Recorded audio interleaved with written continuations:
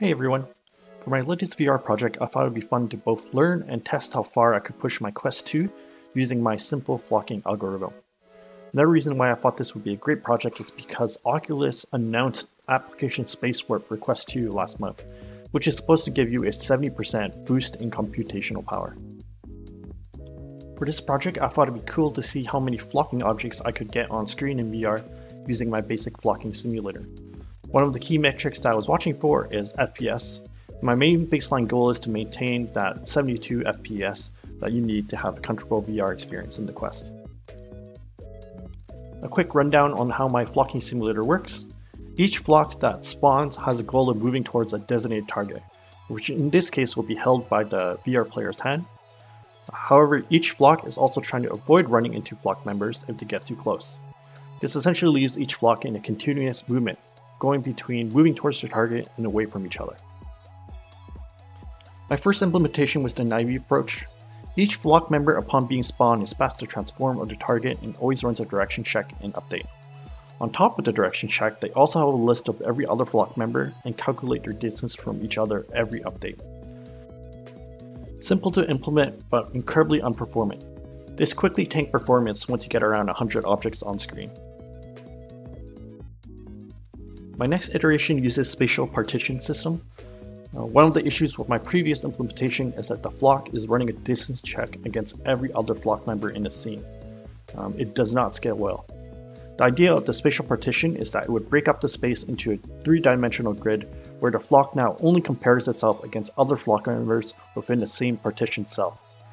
This reduces the amount of checking that the flock has to do to determine whether it needs to separate and the direction it needs to separate from the rest of the flock if they're too close. The flock also doesn't need to check its direction and position constantly, as well as not all at the same time. Instead of having every flock run its own individual update, the flock instead make a request to a request manager, which then puts its request into a queue. The flock manager then dequeues the request and now manages the processing of the request for update direction and separation update methods. I also put a limit on the number of requests that can be processed per update, which allows me now to scale the amount of flock on screen while maintaining the same 72 FPS. As you can see, I'm able to now hit 500, 600 flock members while maintaining a pretty good FPS. This is a significant improvement over the 100 limit that I had before. For my next iteration, I decided to try and implement the new job system and burst compiler.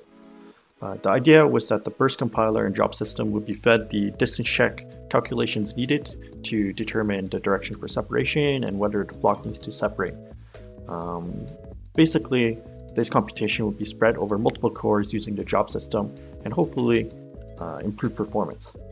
For my particular implementation and experiment, I found that the job system and burst compiler did help with having the separation calls occur more frequently, which made for better flock simulation. But it didn't really help in allowing me to push the FPS and flock count all that much higher. For my final iteration, I use Oculus's new Application Space Warp. It has strict requirements and may not work for everyone's projects. However, once I got it up and running, it did offer a big boost. I was able to get up to 1,000 flock on screen with no FPS drop now. I could even push it further with having 1,100 flocks on screen, while increasing the number of flock requests processed by 50% to 150 per update. And only then did I start seeing like a small drop in FPS. I do want to mention that there is a noticeable difference in visual quality. However, the fact that you can turn this on and off whenever you want during runtime means that this is still a pretty great tool for any developer in VR.